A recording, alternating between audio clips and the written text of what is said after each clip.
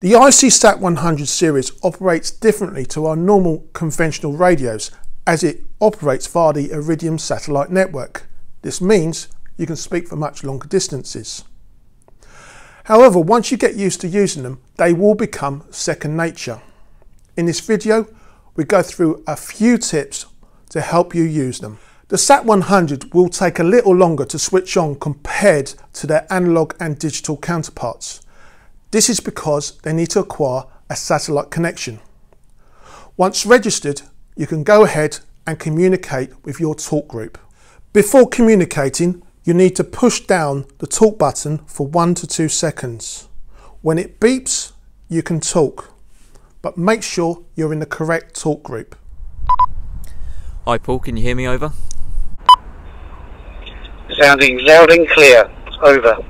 If satellite connection is unavailable, you will hear an error beep. When you transmit, keep the radio in front of your face, facing the microphone. Another tip is you must be in an area open to the sky. If you want to use it indoors, you must use an external antenna. Ensure you're not in a built-up area where there are trees or buildings obstructing your communication. The rule of thumb is if you can hold up your fist and your thumb along the horizon and your thumb stands up higher than everything around you, then it's an excellent spot to be in. Ensure that the antenna is vertical when you're communicating. Signals may not be received correctly if the radio is tilted. Ideally, we recommend that you have the radio on your shoulder, such as this new Icom shoulder holster featuring the SAT100.